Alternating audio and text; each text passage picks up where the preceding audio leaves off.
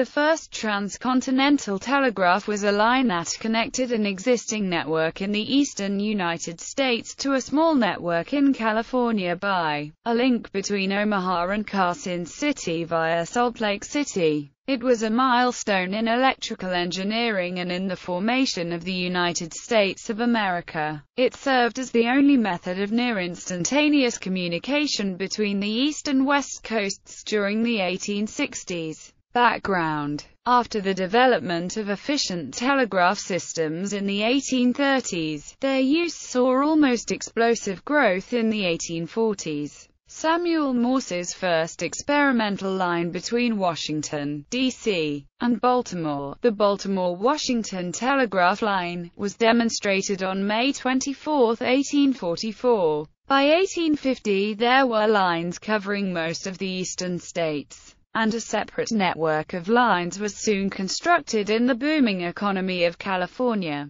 California was also admitted to the United States in 1850, the first state on the Pacific coast. Major efforts ensued to integrate California with the other states, including sea and overland mail and passenger service. Proposals for the subsidy of a telegraph line to California were made in Congress throughout the 1850s, and in 1860 the U.S. Post Office was authorized to spend $40,000 per year to build and maintain an overland line. The year before, the California state legislature had authorized a similar subsidy of $6,000 per year. Impact: the telegraph line immediately made the Pony Express obsolete, and it officially ceased operations 2 days later. The overland telegraph line was operated until 1869, when it was replaced by a multi-line telegraph that had been constructed alongside the route of the Transcontinental Railroad.